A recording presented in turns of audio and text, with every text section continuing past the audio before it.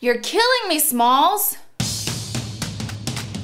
Hey guys, welcome back to Wake Up and Make Up. Today we're going to be doing one of my all-time favorites, is we're going to be making a s'mores latte.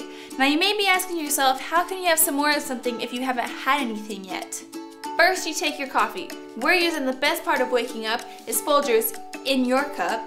We're going to go ahead and put it into our reusable K-cup and put it in our Keurig machine. So once we put our K-cup in our Keurig machine, we're going to go ahead and brew it on the medium setting. So now we're going to add in our chocolate sauce in our syrup. Today we're going to be using Toranis toasted marshmallow syrup. Oh my gosh, this tastes so good, you guys. And then we're also using Toranis chocolate sauce. Now for this recipe, I like for my chocolate sauce and my syrup to be even, so my ratio is going to be 2 to 2. So we're going to take 2 tablespoons of the chocolate sauce and 2 tablespoons of the syrup.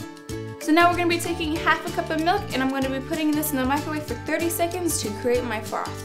Now that we got our milk all heated up, I'm going to stir continuously until my froth begins to form. So now that we got our milk all frothed up, we're going to go ahead and add it into our coffee. And once again, I'm going to be taking my fork as a slotted spoon, keeping all the froth up to the top while we pour in our milk. For the final touch, I'm going to be drizzling a little bit of the Toranis chocolate sauce right on top. So that's it, guys. That's how I like to make a s'mores latte. This is one of my all-time favorite drinks. It tastes just like a s'mores, and it's so good. If there are any other drinks that you would like to see here on Wake Up and Make Up, please leave a comment in the section down below. Also, watch out for our wake up technique coming out on Thursday.